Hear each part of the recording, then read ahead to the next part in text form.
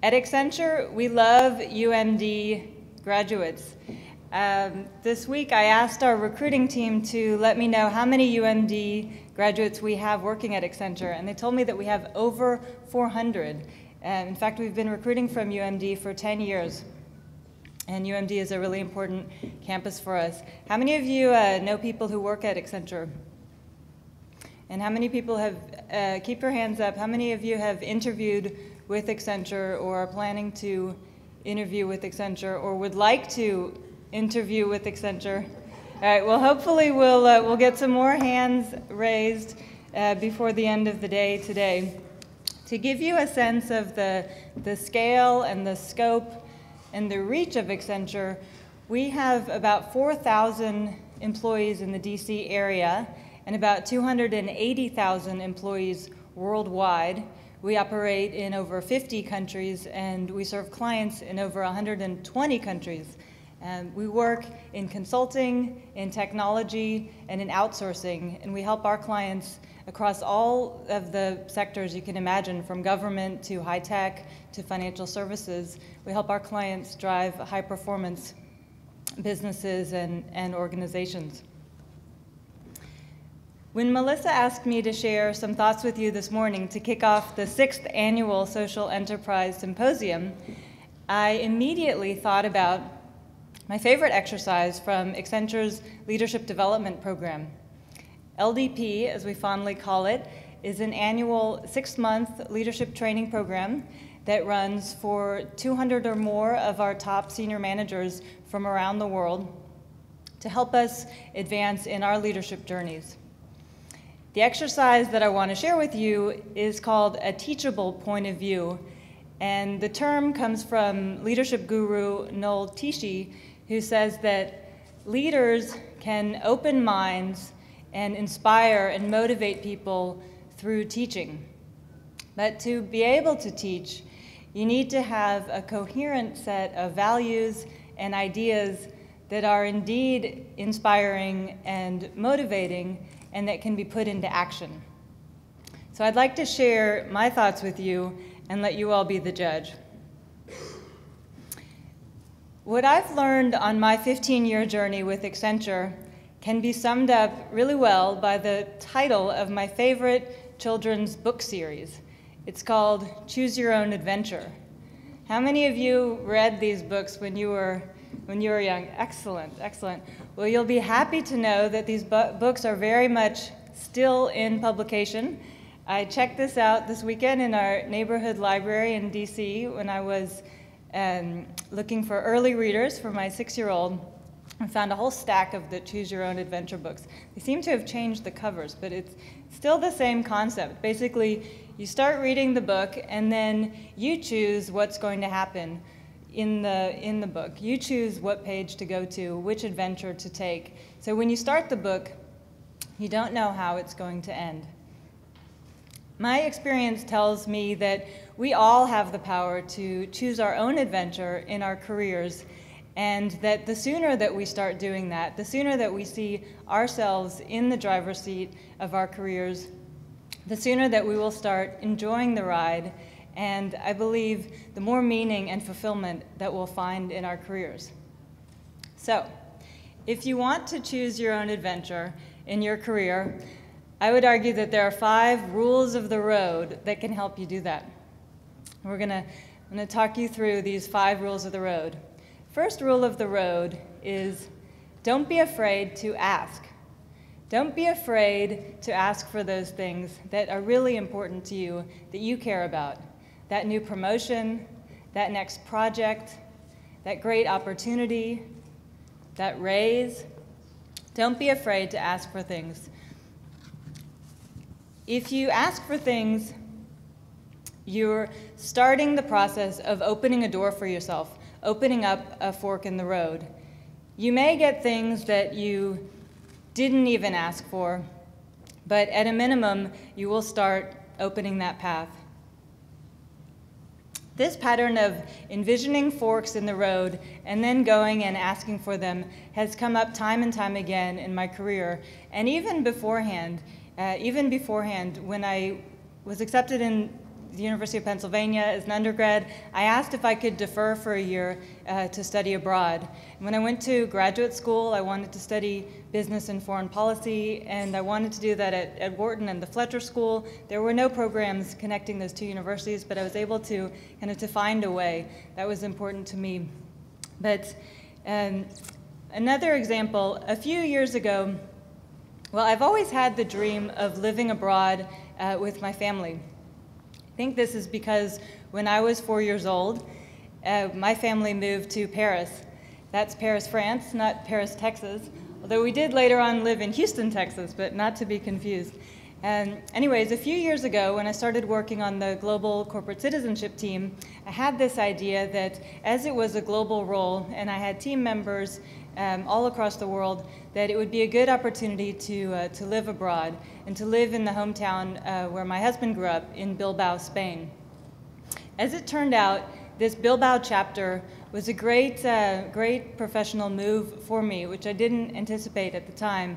But by living in Europe and being close to our leadership team in London, I was able to forge much stronger relationships than I might have been able to do had I stayed in San Francisco with the huge time difference. And over the course of the time in Spain, I was able to evolve my role to become director of programs for corporate citizenship. So it was an opportunity to advance. Now, let me just define some terms here. Corporate citizenship, what do we mean by that?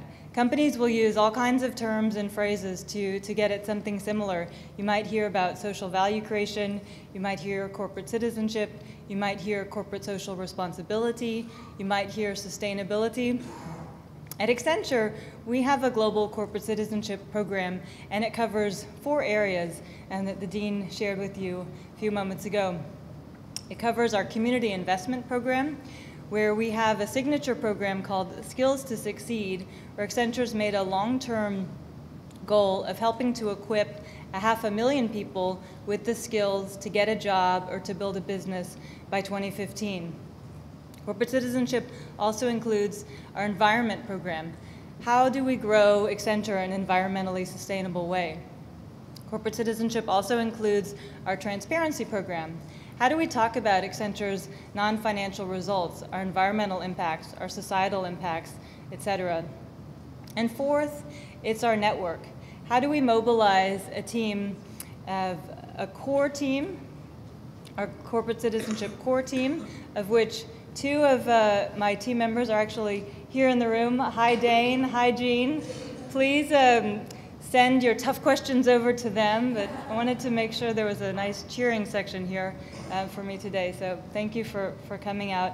But the network concept is, how do we mobilize our core team and then our network of professionals? We have corporate citizenship professionals in each of the countries where we operate, organized around 15 regions, and we engage with other corporate functions from marketing to legal to finance and through our business units. How do we engage the whole network around Accenture to deliver on the strategies and the goals that we set? So anyways, that's what we mean by corporate citizenship. Coming back to the 5 rules of the road, so we've talked about rule number 1 is don't be afraid to ask for things. Well, rule number 2 is before you ask, remember to listen carefully to your stakeholders and really know what they value. The greatest leaders that I know listen first. A good friend of mine just left Accenture and went over to USAID, and I had a chance to ask one of his direct reports recently how the transition was going. And he told me that what really impressed him about my friend was that when he started the job, when he just came into the job, he went on walkabout and he went around and asked all the team members and all of his peers what they thought needed to happen to make a difference in this part of USAID. And he quickly turned that around into a strategy and a game plan going forward. But he listened first. This rule of the road about listening was really crystallized for me in a catalytic conversation that I had when I just came out of business school. It was in the year 2000, It was with a man named Steve who ran Accenture's San Francisco office.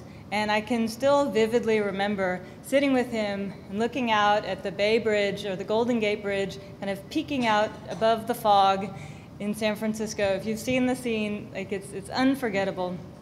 So we're sitting there, and I wanted to ask him two things.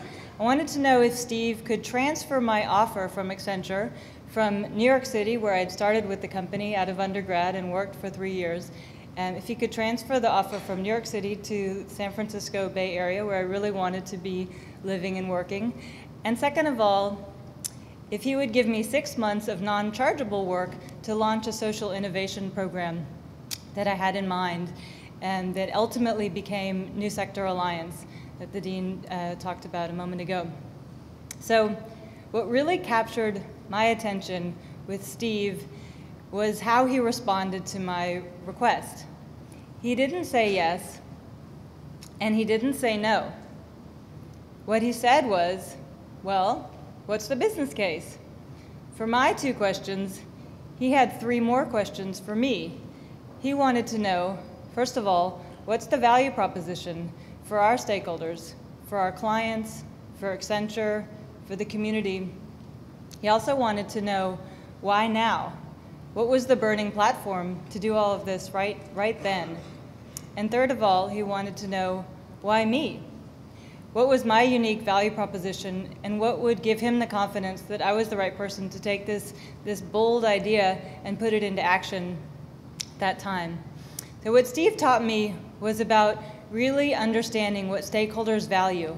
When you're going out to pitch an idea, it's really easy to be stuck in your own mind and to think about, what am I trying to get here today? What are my objectives? But it turns out that the best way to actually get these things is to put your mind in the, put yourself in the feet and the mind of the person that you're asking, and to really understand what are their key decision points, what do they value, what do they think is important. This is a template that I've used time and time again since this conversation with Steve, and that's proven to be very effective as a change maker. Okay, so rule number 2 was, before you ask, listen.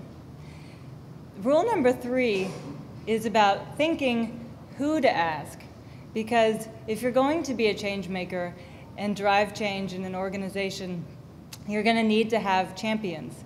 You're going to need to have well-placed and strong champions. So who you ask is really quite important. You can never know in advance exactly where your path is going to lead you, but I've always been a strong believer of trying your best at each stage and building strong relationships all along the way. Let me fill in some holes in my story to illustrate this. So, as was shared, I've been with Accenture for 15 years. The first 10, I was in our strategy consulting practice, and the last 5, I've been on the corporate citizenship team. During those 10 years, I spent about half of the time working on strategy consulting projects with clients across a number of sectors, driving strategies and performance management programs for those clients. But the other half of the time, I was launching these social innovation programs like New Sector Alliance that I've just talked about, like our US ECO program that was born out of the Net Impact Green Challenge, our strategy sustainability consulting practice that started right around the time of the Net Impact Green Challenge, and also a think tank that we created based upon a patented model of social ROI that we call public service value. So there was a number of these launching social innovation programs that happened during those 10 years. Then, when I came back from maternity leave, I was looking around for a new role, and it turned out that there was a job posting for strategy lead for corporate citizenship. And the hiring manager, who's now my current supervisor, was a woman who I'd met actually throughout all of these different social innovation programs that I'd been launching throughout the previous years. And so I always credit my daughter with having impeccable timing because of being able to find this role like the week that I came back from maternity leave. But one of the contributing factors to my being able to get this role was that I'd built a relationship with this woman who ran corporate citizenship over the preceding years without knowing where that might lead. The chance to work in our corporate citizenship team was really important for me at the time because it gave me an opportunity to help us practice what we preach about sustainability to our clients and to really have an opportunity to have impact at a large scale, to have impact across the 280,000 plus employees at Accenture and the many communities where we work and live all around the world. Okay, so if the first three rules of the road are about seizing the opportunity, the fourth rule of the road is about choosing between all these new forks that you've now created for yourself and these different paths in the road. To choose between these different forks, it's important to find your North Star and to let that North Star be your guide. What's important to you? What do you most value? How do you define success? I've always defined professional success in two ways. One is about having an impact, and the second is about building new skills and growing as a professional. In terms of having an impact, I've always wanted to have an impact on the society around me, starting with the circle in my family and my friends, and then moving out to my work, and then to the broader community. In terms of skills and having a growth mindset, one thing I can share is that this kind of growth mindset is something that's very much encouraged at Accenture. Accenture is the kind of place where you have clear job roles from analyst to consultant to manager to senior manager, et cetera, and at each level there are clear promotion readiness criteria. Everyone has a career counselor who works with you each year to build out your career development plan and to help you through that path. And you receive a lot of structured feedback. Ask my team members, if you come into Accenture without being very comfortable giving or receiving feedback, you will quickly build that muscle for yourself because it's an important part of continuing to grow and to learn as a professional. So each year, each stage in my career, I've always had really clear growth goals. I can remember when I first joined Accenture, coming out of a liberal arts undergraduate degree and out of work in politics and in the media, not knowing much at all about business. I was very focused as an analyst in terms of learning about financial analysis, how to do that in a rigorous way. That also really played into my decision to go to Wharton Business School. I thought I could learn that there.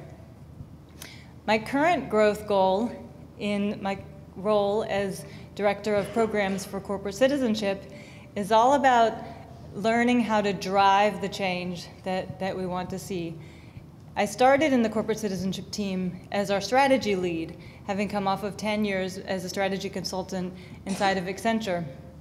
But I'm here to tell you that it's actually quite a different skill set to be the strategy person who comes up with these big ideas and these frameworks and these concepts and goals and objectives, and then being the person who's supposed to deliver and implement on these goals, particularly across a large, complex, multinational corporation.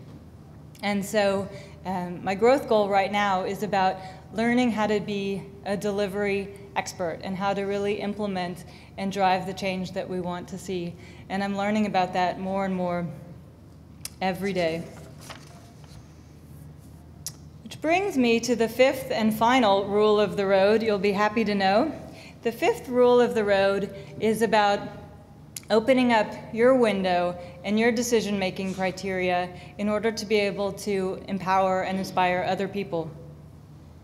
Going back to that first conversation with Steve, sitting in his office, looking out at the Golden Gate Bridge in San Francisco, many years later, I realized that Steve had given me not only key tools in my toolkit about how to be a change maker, how to ask for things, how to understand what stakeholders really value, and how to find the right champion in the organization, but he also taught me a much more profound leadership lesson about how to inspire other people. When Steve asked me to get out of my head and to get into his head, he was also telling me what was important to him. He was giving me a template or the decision-making criteria that he found most valuable. And by sharing that with me, he was giving me the opportunity to innovate and to find a way to meet all of these different objectives. This allows you to kind of unleash the power of other people. I've tried to do this on a number of occasions. For example, on my corporate citizenship team, I had two managers, or two consultants, who were really gunning for promotion to manager.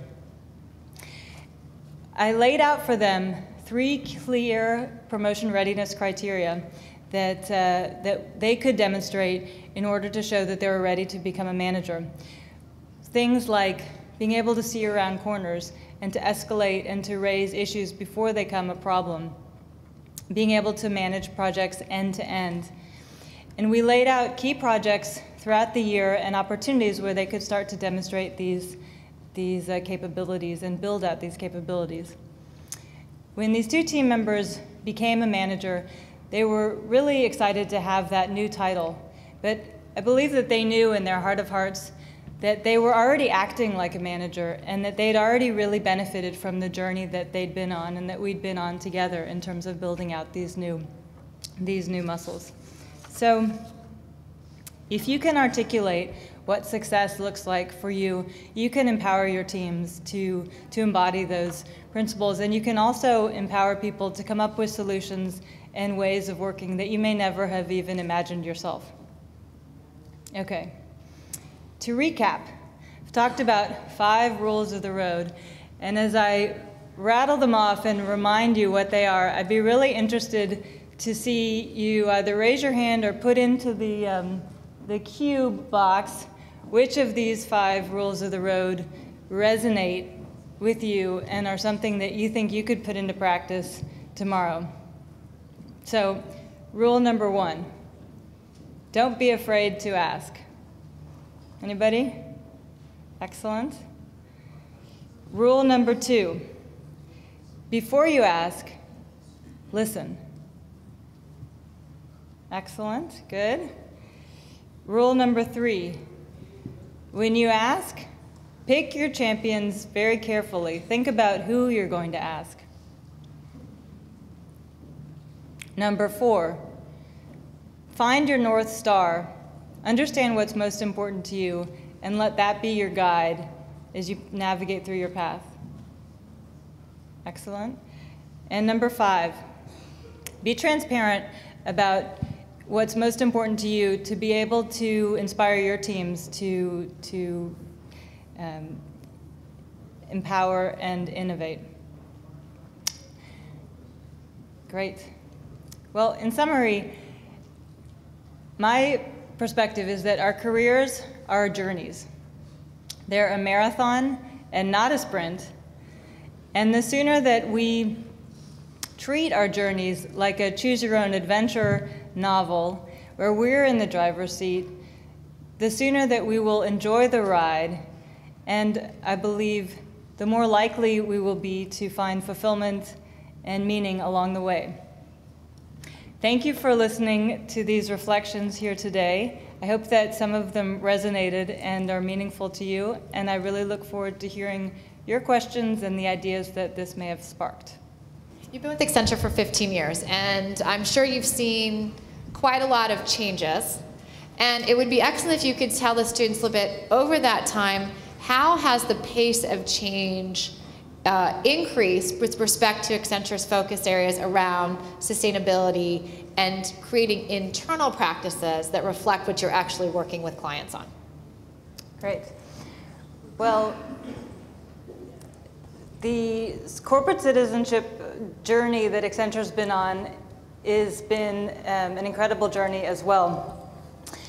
And we've launched our Skills to Succeed program a couple years ago. And that was as a result of our CEO asking us how we could really measure the impact that we were having in our communities. The era before Skills to Succeed, we like to call it the time of 1,000 flowers blooming. Okay.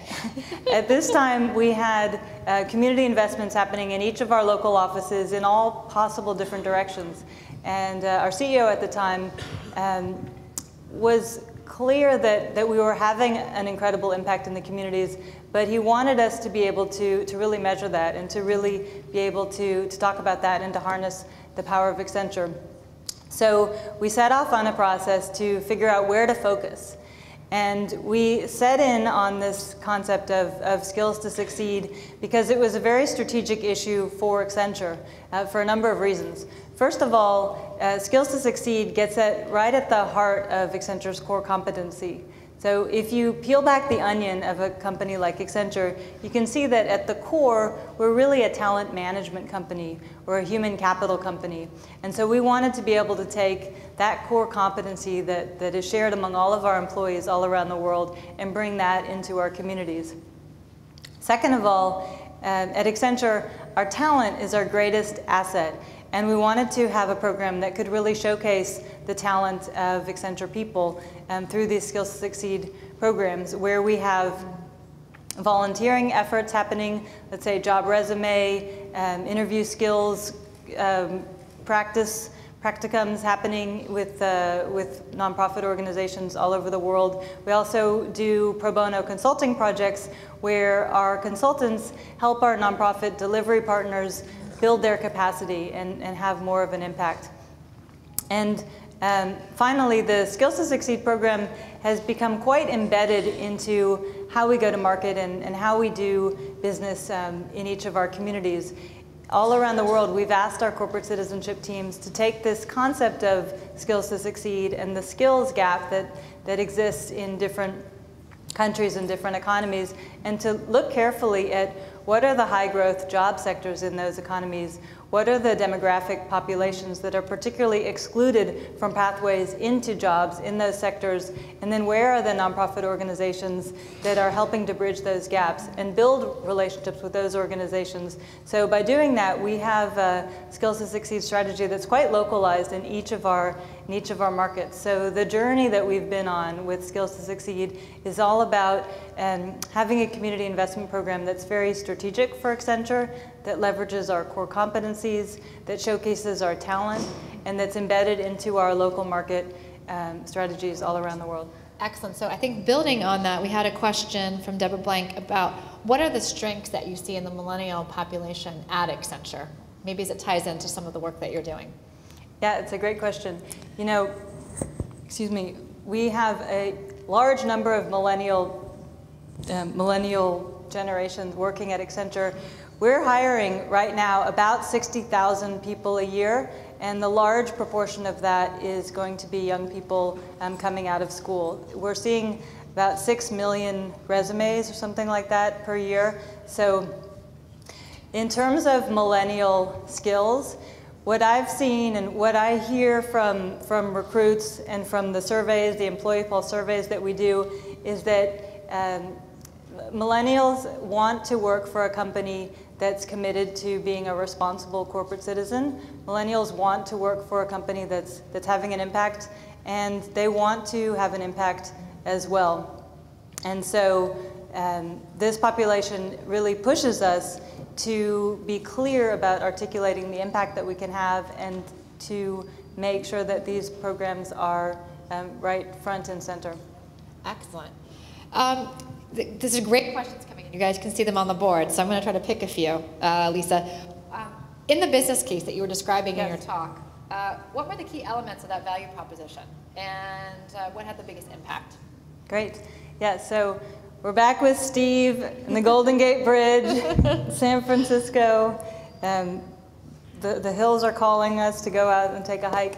So the concept was of New Sector Alliance was a concept of having a win-win strategy for each of the different stakeholders involved.